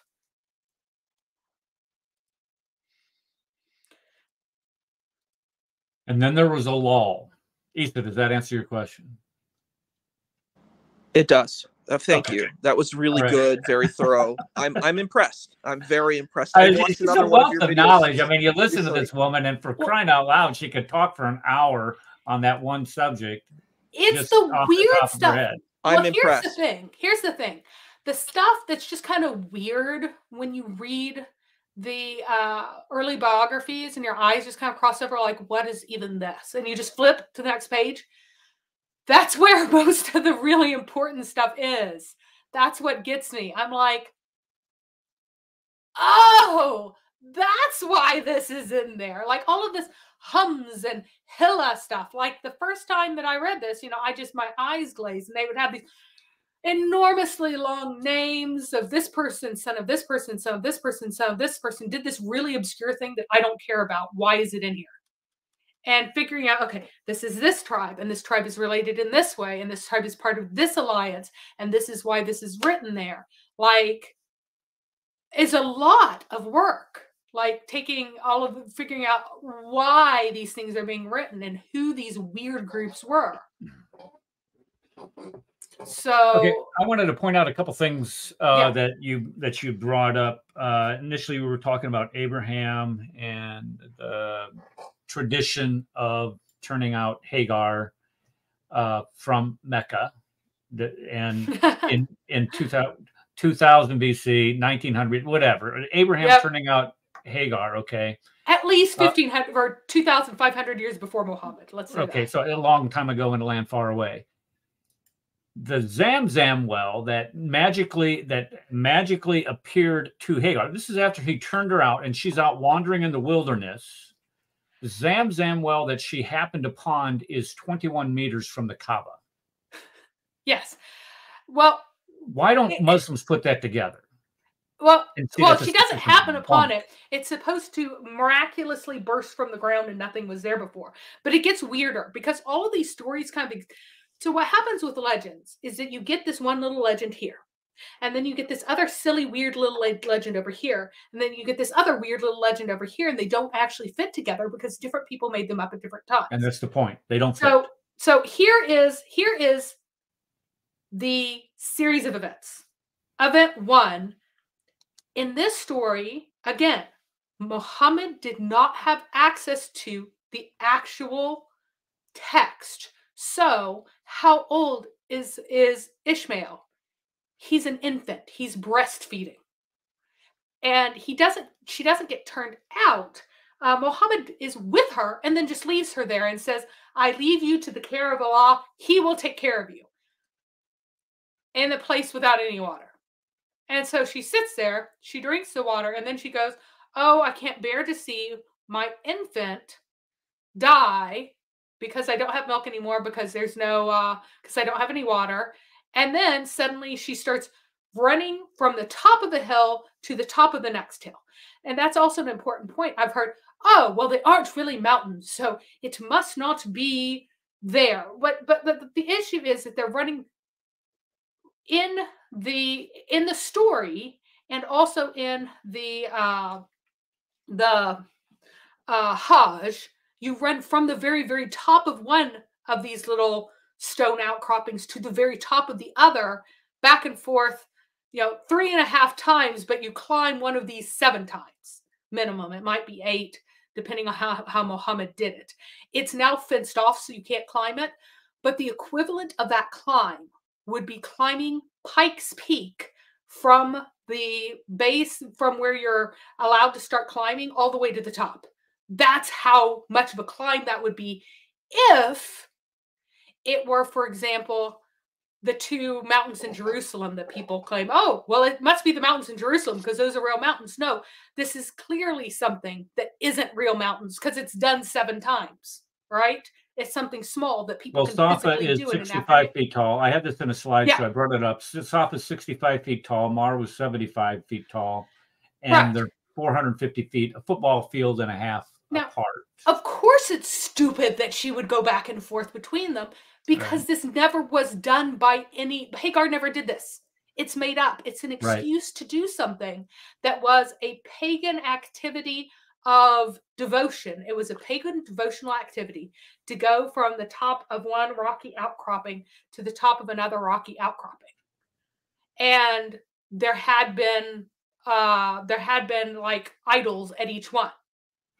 And so that was specifically a pagan devotional act. And Muhammad's trying to hit it with a monotheism stick. Well, why do we do this thing, which is so obviously to go and worship the idols at the tops? And he goes, oh, no, it's because Hagar did this. Mm-hmm. And then the story is that the well gets miraculously provided by Allah. So before it was closed up, and then Allah causes it to flow suddenly and creates it himself. Mm-hmm. But they're just left there. What do they eat? Nothing, apparently, because there's no food still. Because But it's then- a desert. That's Yeah, why they don't but then eat anything. there's Because there's a desert. There's no food. Exactly. But the first story that Muhammad told about Ishmael being there was about Ishmael and Abraham building the Kaaba. Right. And the whole reason that this was told is because the Jews had just forcefully rejected Muhammad Mhm. and said, "We don't believe in you. You're full of it. You're not a real prophet. We don't believe anything you're saying." And he suddenly comes and they said, "You are not a real prophet because the Arabs are from Ishmael." He had never even heard of Ishmael. But they come out with, "You're from Ishmael. That's the other son of Abraham. And all of the prophets come from the line of Israel. And you're not from that line." So before that, he had been saying he is a prophet like Moses. And they pointed out that no, the prophet like Moses has to be from Israel. It says it right here. Because he was told that by Waraka, who knew a little bit more than he did. So then he makes up this new thing where he takes the words of the prophet like me and he puts them in the mouth of Abraham, talking about himself and Ishmael. So there will be a prophet who is from among us, who is like us. It even has that double us, like it does in Deuteronomy, or like you, and in Deuteronomy 18:15, that they always want to skip over and go straight to 18:18. It has that same double phraseology too. And he puts it in the mouth of Abraham while they are building the Kaaba. So at that moment, he makes up the idea that Abraham and Ishmael built the Kaaba. And now that's why we're going to face the Kaaba, because the Jews have said that we're not from you. Well, I'm saying that Abraham said that there'll be a prophet like Ishmael, and he built the Kaaba, so we should bow to it as the first temple or whatever. Like that's what he's doing. He's creating that. Yeah. I have a question. Can you bring up your last slide, the last point? Yeah. You mentioned, would you call it the Herculean, the fully mythological approach where everything in Islam is made up ex post facto? So you reject that kind of thing, right? Yeah, I By absolutely central do. authority? Okay. Because no one in the history of the world has ever been able to do something like that. What No, you do get, what you get right, is sorry. like charismatic leaders who convince people, just like Muhammad convinced people something that happened in the ancient past. The central authority is supposedly teaching people they are like recasting what their own parents and grandparents did. Your parents told you this, but it's not true. Here's the truth. Your grandparents said this. Here's the truth. Now we're going to manufacture new genealogies for all of you, and you're just going to believe it. Well, you wouldn't believe that. They were so. Umar and Abu Bakr both forbade people to transmit hadiths. Let me repeat that. People were not supposed to be transmitting a hadith during the reign of Abu Bakr or Umar. Where do you get that information? If you look at it's in the sources. If you look at like history of hadiths or something like that, you can find the quotes. Okay. So, you know, supposedly Abu and Bakr. who'd you say again, Mary? I'm sorry. Here. Is it? I don't need a name. I just is this right part here. of the I hadith just put literature? in a here. Here's the YouTube or Wikipedia link. How about that? During Umar's reign as caliph, hadith were not being narrated by the people. Many sources say it was Umar himself was the first person to ban hadith, and then there are various views and summaries and stuff. And the reason was because Muhammad's theology radically changed during his life. When you are with someone who's super charismatic and you're in a cult, when they wake up the next day, just like Joseph Smith, for heaven's sake, Joseph Smith originally taught modalism, right? And he kind of taught Trinitarianism for a while. Then he switched to modalism. And then he switched to tritheism and to polytheism and all the rest of that. Like, he changed, but he was really charismatic. And he convinced people that all of these things are true, and that they definitely don't contradict what he was saying like 2 weeks ago. Right. No, And I get that. I get that. But Yeah. but the thing is, okay. So, how to put this? Okay. Was there a Mecca? Was there a region? Was there an area? Obviously, they came from somewhere. They came from Saudi Arabia. Well, they came from the Arabian Peninsula. Was there actually a charismatic Muhammad? absolutely, there was. Well, And the there reason, may have been. Well, hold on. There may have been a composite of holy men, because Muhammad is just a title. It just means the praised one. no, it doesn't. So Who told you it it means meant the that? They praised should have one. told you that. Muhammad. Yeah, That's it not means what the it praised means. one or the one worthy of praise, something like Nope, that. Okay, what does still it doesn't mean? mean What does that. it mean? What does So it mean? let's What does it look. mean? So it's a mouthful causative form, but it is a mouthful causative form as a noun, as a name. So, for example, you have the name Al-Mughira, which is kind of it's a title, right? And its root is to raid, right? It does not mean the raided one. It means the one who makes raids. Okay, well, what does Al-Mutalib. Muhammad mean then? Hang on. Okay, Well, let's find out. Al-Mutalib does not mean the one who is sought. It means the one who is who makes many religious seekings. Wow. Masjid does not mean the place that is prostrated. It means the place of making prostration.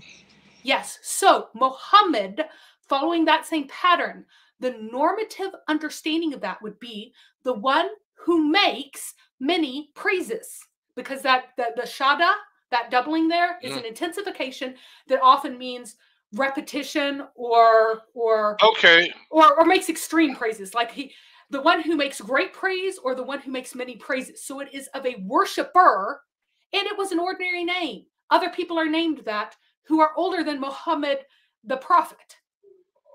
Do you have any proof of that? Because So Muhammad ibn Maslama, and his father's name Maslama was another ordinary name, and it's not the one who is peace, but the one who makes peace is what that name means. He was a person of, so Muslims are trying to trick you when he says, or they just don't know. They're just suckers, right? Because they get lied to.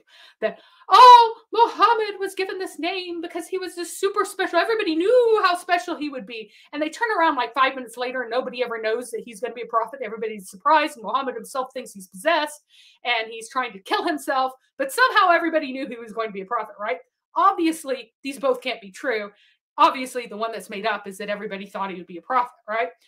But the fact that other people, it wasn't a common name, it was an uncommon name, but other people were given this name as a birth name. At birth, they were called Muhammad. And now there is a story that his name was Qutham, because he was going to be named after a son who had died at birth. Now, here's the interesting thing. There are two different traditions as to who wanted to name him Qutham and who wanted to name him Muhammad. And I actually believe that it was Amina who wanted to name him Qutham, and it was his grandfather, Abdul Muttalib, who said, no, he's going to be named Muhammad. And the reason is because his grandfather still had doubts about his paternity. So he's giving him a name that's respectable, but is not the name of his own dead son. Because Amina was making claim. Amina never breastfed Muhammad. Why didn't she breastfeed her own child?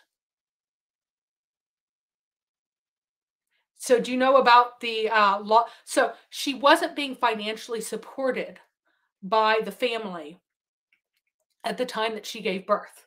And by law of tradition, she gave birth 4 years after Abdullah died. Right. So what she was doing, she's saying, this is Abdullah's child.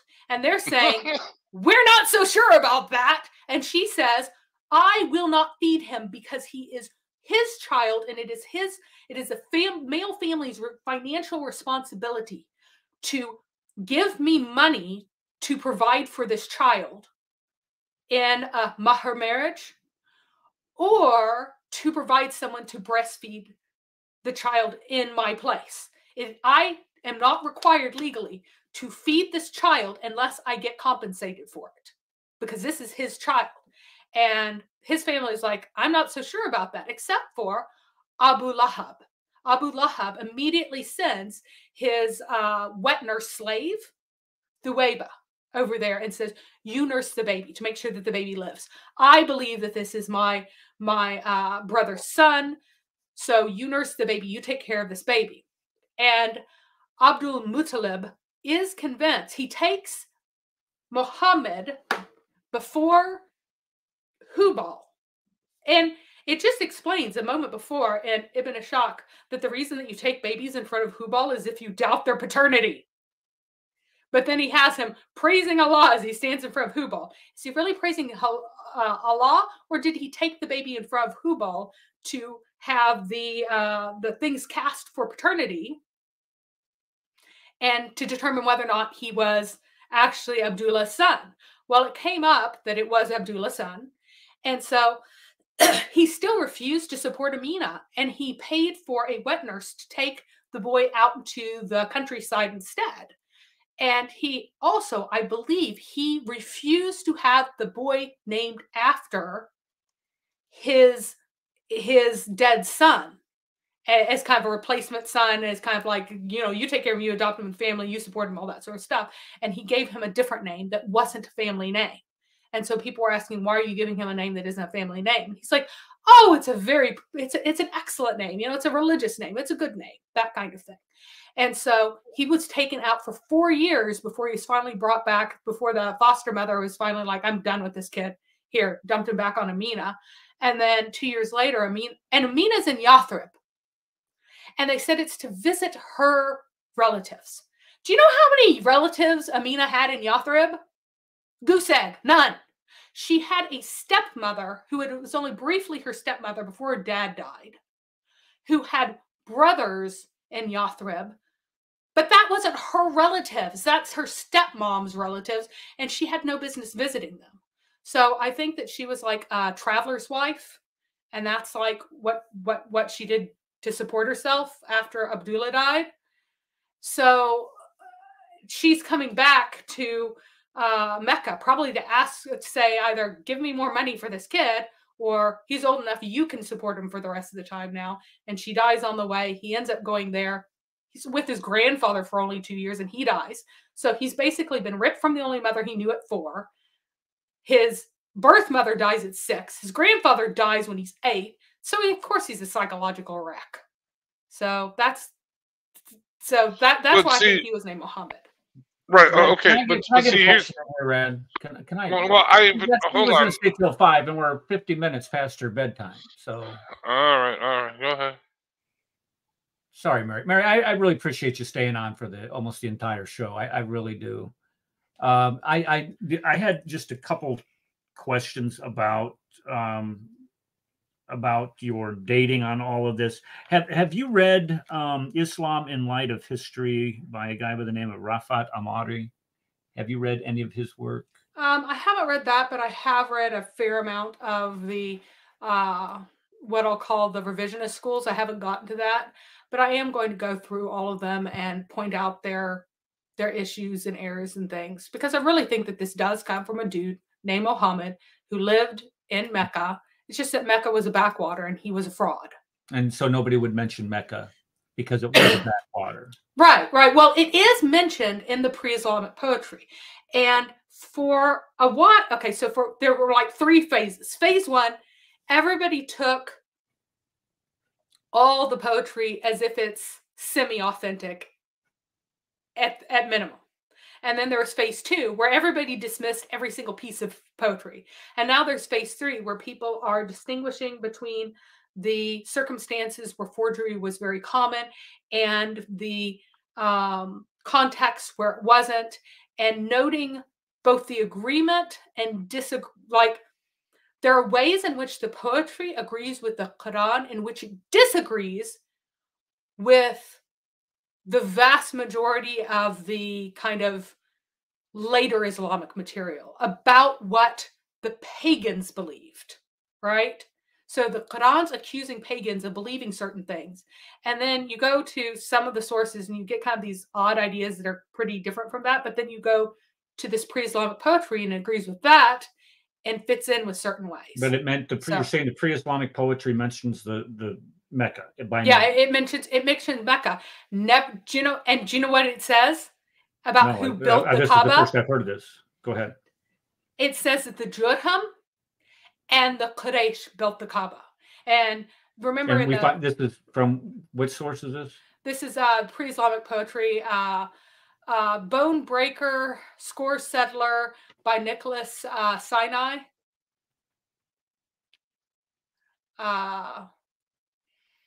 So look at his explanations. I'm not saying that all of it is authentic or hasn't been meddled with, but enough of it is. It matches, and where it doesn't match in some places, it's very uncomfortable for the Islamic narrative. Okay, so when the common mantra is Mecca is not mentioned by name until 741. That's not true then. It is not true if you go to the people who are living in this area. It was so it's not it's not mentioned in any other literature outside of Islamic literature with the hadith. They were pagans or whatever, right? Okay, but it's not mentioned anywhere until 741. That's not true because this Nicholas Sinai in this book that cites pre-Islamic poetry as a source for mentioning Mecca.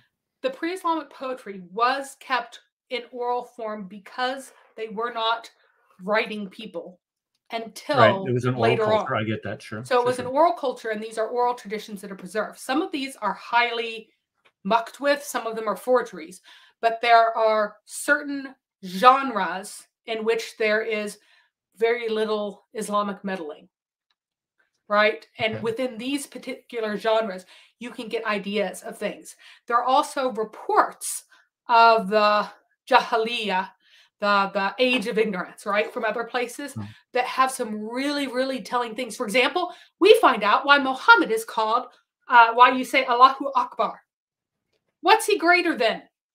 You go to the Talbiyah of the pagans and you find out that they said Allah and Al-Uzza are great, but Allah is greater. Mm-hmm. That is what that's from. It's from the pagans saying about Allah being greater than the pagan goddesses because he's the first god and they're just the intercessors. You'll find, and then that matches beautifully with Herodotus talking about how they have the goddess Aliat, whom they call the Great. So there's Alat the Great, and then Allah is greater. That's where it came from. It came from. But if you have Alat, Aluza, and Manat, these are the gods of Falmud of Nabatea up in that region. Okay, not exactly. No, so Nabatea itself appears to have uniquely combined Al-Uzza and so there's Ishtar and Asherah. So Ishtar is Venus, Asherah is the mother goddess. Sure. In Nabatea, for some reason, they squashed the two together.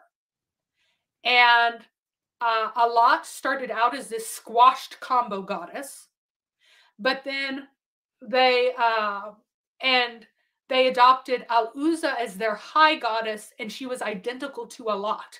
So it was just another name for Alat in Nabatea. So they aren't really two goddesses. Wherever in a particular town. We're talking about a region in northern Arabia, not in the Hijaz. Correct. And this is something that's unique to Nabatea. Nabatea alone appears to have completely combined the two. Wherever there's Al-Uzza, there is no Alat. Wherever there is Alat, there is no Al-Uzza. They seem to be names for the same goddess. Depending on which town Muhammad is referring to when he says that Allah Akbar God is greater. My God is greater than. Yeah, and those were two of the gods. So outside of Nabatea, they were distinguished again. So Alat is the mother goddess, and Al-Uzza is Venus. But in Nabatea, they got wonky for some reason, and they don't have those distinguishing marks. So Alat is and then Manat got added later. You'll find this part of the reason that people are saying wrongly that these things are like somehow uniquely of the Hara, the Jordanian Hara, and the Araba, that northern region, is because that's where all the religious writings are. If you go down in the Hijaz, people don't write, they rarely write, and when they write, they're writing like non-religious things. They're writing their names, and they're saying that they are remembering someone or yearning for someone, but they don't say with the help of what God. So because they're just not being very religious in their writing. Okay, I have one more question. One more question, then we're going to have to wrap it up.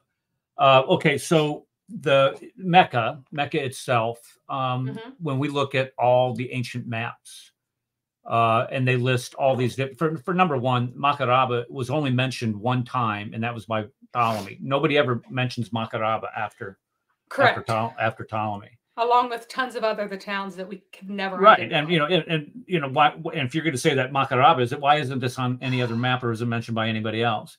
But the thing that I wanted to it didn't exist at all at that time. Like nothing existed there. It existed at all as like a waypoint shrine in the 300s in the Islamic sources.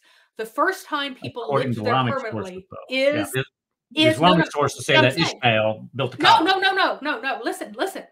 According to the Islamic sources, the first time that people built houses there was in the time of Qusay, which is about 430 AD, according to their own chronology. So the Jurham, who later on get assigned this wonderful whatever, they have no permanent buildings. The Khuza'ah have no permanent buildings. The Qusay, the founder of the Quraysh, have the first permanent building. So there are these extreme contradictions in the Islamic sources. Some are based on the traditional history of Mecca, like Qusay built the first permanent buildings, and some are based on the things that Muhammad farted out of his mouth. Oh, it was built by Ishmael. And they're in contradiction. Right? So, yeah, the folks who are saying, oh, it's in Palmyra, Syria. Okay, well, that's not the point I'm trying to make. The point I'm trying to make here is that Mecca, being this major, most important city in all of human history, does not show up on a map until 900 AD.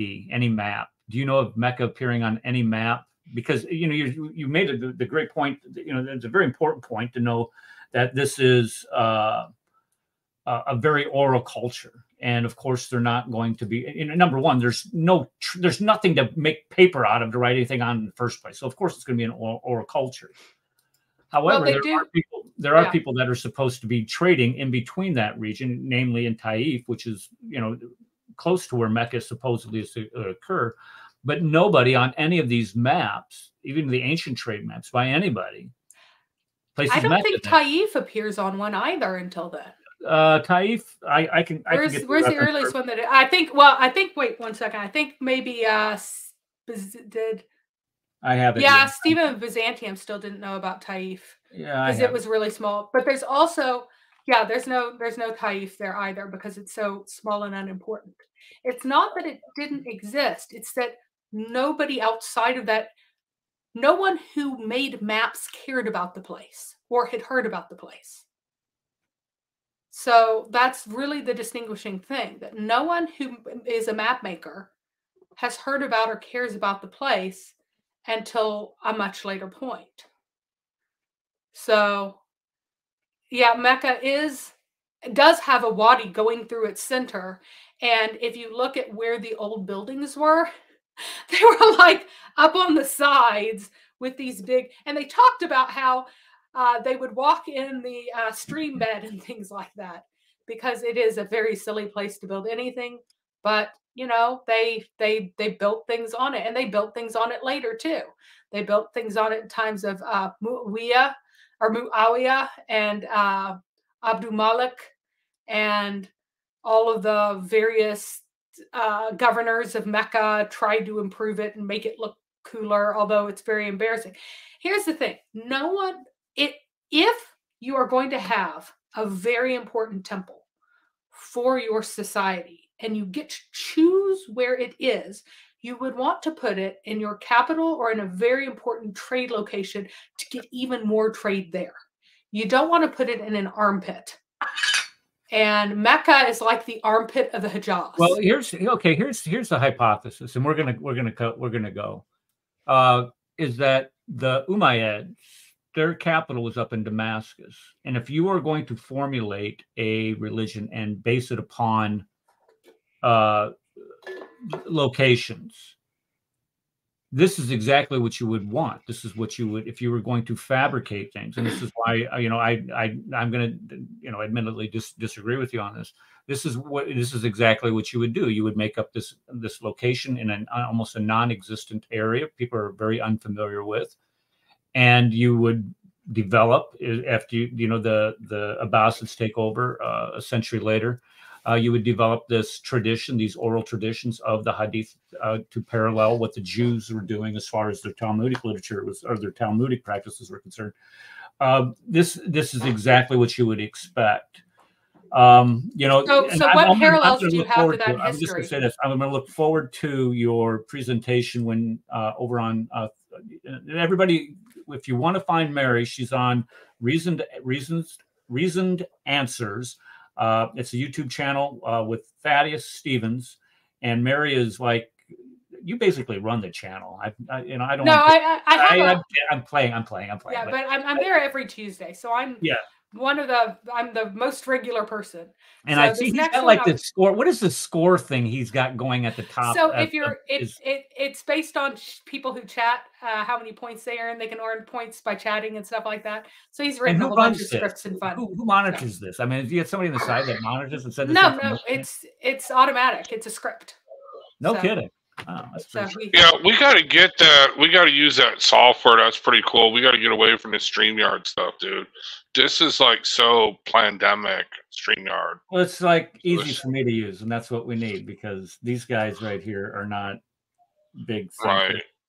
All right, we're gonna call it a day, guys. I'm late for church already. Look what you're doing. Wait, real quick, just to let you know, it's heated up. Hezbollah has officially joined the site.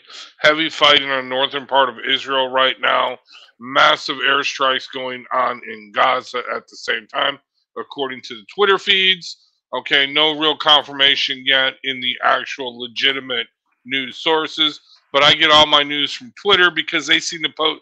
They seem to actually, the dudes on Twitter actually seem to post up, and then 30 minutes later, you see it on the regular news sites. Anyway, massive airstrikes, massive fighting going on right now at the Lebanon and Israeli border in the north. So pray for Israel. Pray for the destruction of the enemies of God.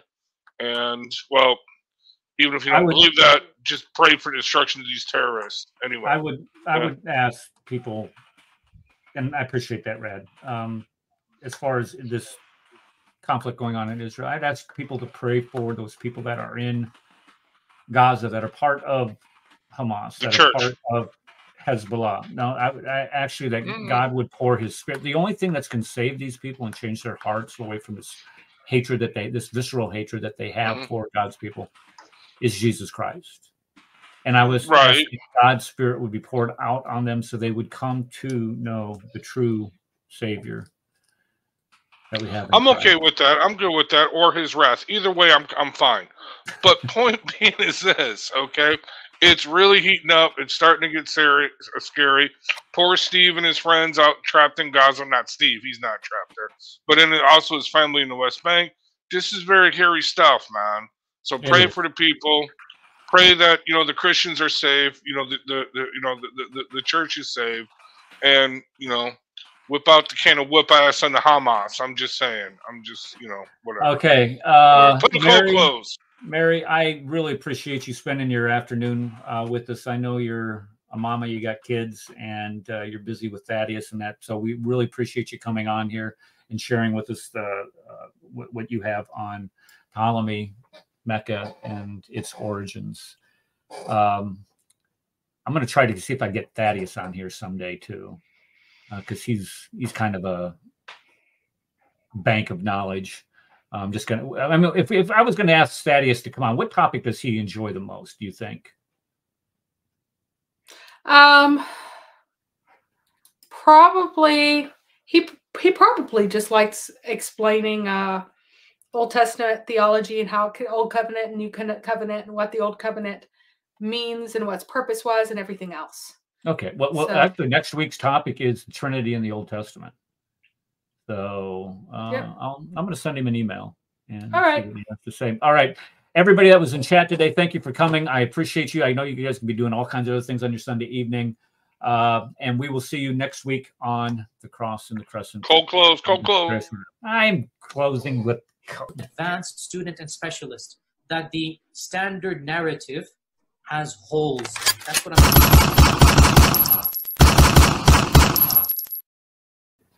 that the Muslims were rioting against one another. And as much as we don't want to face the fact, the Muslims were lying sometimes.